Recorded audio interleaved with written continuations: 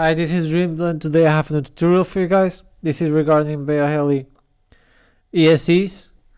So if you're new, you'll know that you have to install new firmware quite periodically, since BlHeli is always evolving. But in the old ways, you had to BlHeli Suite was what was only available to Windows PCs.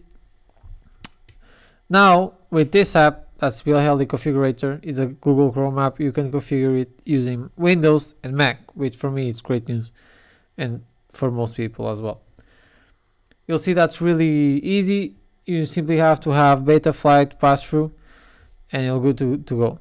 So first, you want to be sure that your FC is communicating with the PC with the Betaflight configurator, and after that you'll be that's halfway of the game.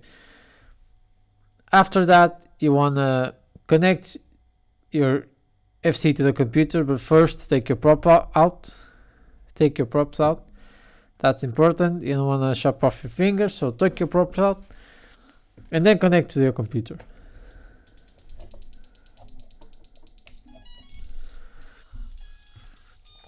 After that, you'll see that my computer. Recognize the USB, hit connect, you'll go to here and then pop your battery in, enter read setup, and all the ACs will be listed here. Since I'm using 4, there will be 4. This is your main page. If you want to flash all the ACs at once, you'll hit in flash all. If not, flash firmware. Since you're probably flashing new ESCs, you want to flash all the 4 at once, so flash all. Here you have the ESC target. That's important. You want to maintain the same as the previous you had, and the version.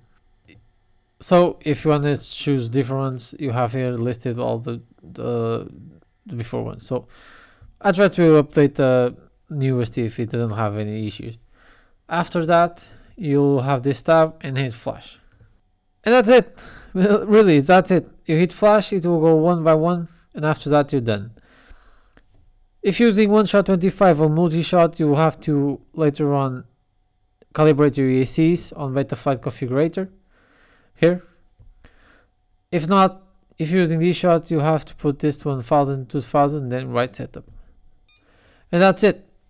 For BlHeli configurator, that's all you need to know. Simply have to have a pass-through, and 4 BlHeli or more or less ESCs, and you're done. A note: keys with Betaflight firmware doesn't have the pass-through. That's a keys thing I tried to do, but it's impossible. So you have to use the USB COM to flash all the ESCs. My batteries are charging. Okay, so if you like my video and want more, don't forget to share and like and subscribe if you liked.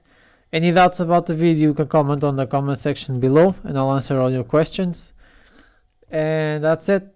I hope to see you in my next video. Bye.